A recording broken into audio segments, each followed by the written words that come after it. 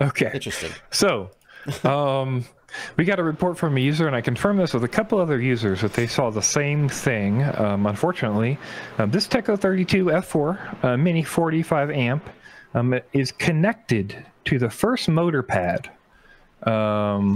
Basically, the first little motor pad there, similar to the picture we're showing you here. Basically, the inner ring, you know, the metal in the standoff hole. The copper is connected to the copper of the motor pad. This is the case for all four corners and appears to be the same on this new Mini. And we're showing you a picture from an old ESC. This was the Tekko Metal F3. This ESC is from 2-3 years ago, maybe. Had this problem. Yeah, we talked about it on the news. They fixed it, and they released a new version of the Tekko Metal F3. So if you buy that today, some places even have a note like, this is an updated version, and don't worry. But unfortunately, it appears that they now have this problem on the Tekko 32 F4 Mini 45 amp. And whether it's their manufacturer or their choice, you know, whatever, but this is definitely going to be a concern for anybody who does not use like gummies in this ESC. Yeah. So what you've got, you can almost see it here, Blinty.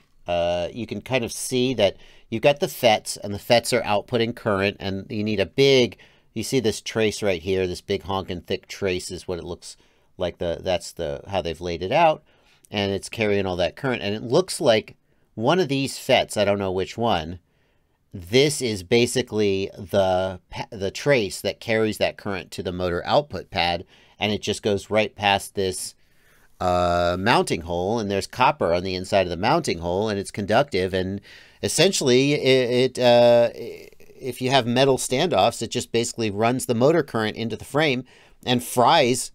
Well, like for example, if you had your air unit or your Vista or your what other video transmitter metal touching the frame, it could just fry it.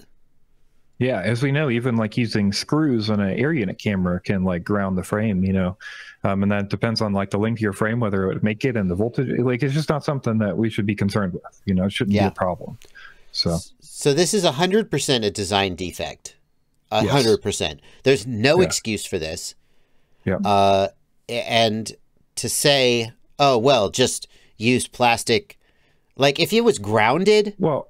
If it was grounded, I would be like, okay, mounting holes are often grounded. That's okay. But to put battery voltage or motor output is preposterous.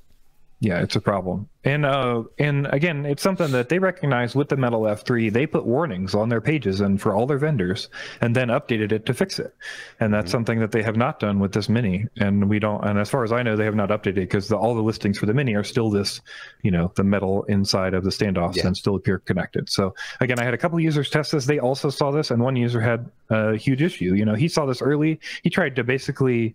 He wanted to use it. He didn't want to throw it away, but he couldn't figure out how to use it without using vibration isolators. And he basically like bored it out and used a coating to coat it up. And then eventually the coating rubbed away and shorted. And he had and you could, if you're using gummies, and I assume this ESC uses gummies, although I can't quite tell from the size of the holes. But most ESCs today use gummies. If you're using gummies, they will electrically isolate until the day that they rub through or something dumb like that. And then you short circuit.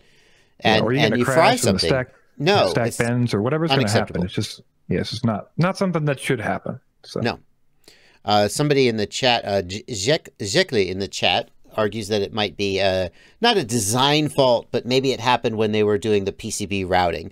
However, from the customer's perspective, it's a defective product, is my point. Don't buy this ESC. And that's a shame because Holybro ESCs, I think, have been pretty decent. Yeah, I agree. Don't buy the CSC. Holybro, fix this.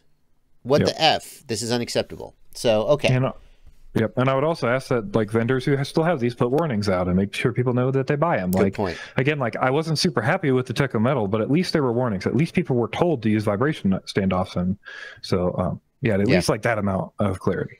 Yep. Okay. Well, we could try to contact stores that are selling this and tell them that this is an issue. I don't know. But we're doing our part to try to get the word out.